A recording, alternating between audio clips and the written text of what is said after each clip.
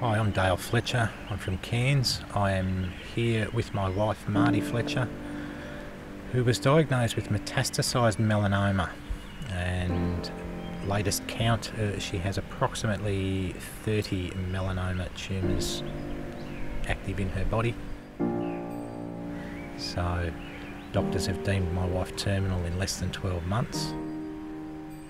As a carer, I find it really frustrating because I have no control. I have had many thoughts where I wish we could reverse roles and I could be the patient and my wife could be the carer. But it's very difficult when you can't make the decisions. I have to allow my wife to make the decisions. It is her body. I can't imagine the levels of pain she goes through.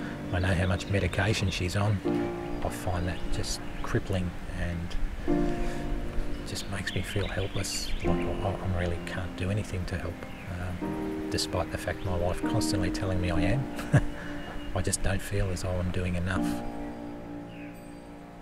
The power of meditation, the power of the mind, and the ability to heal yourself from within is probably the one thing I would take from here that I deem to be the most valuable. There is nothing to be afraid of.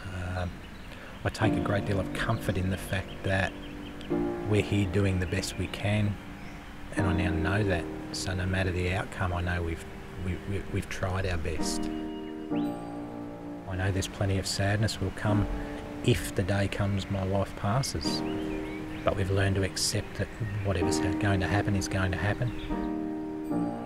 There is lots of hope for many people with many illnesses. We just need to, I guess, instill in people that there is always another option. Never give up.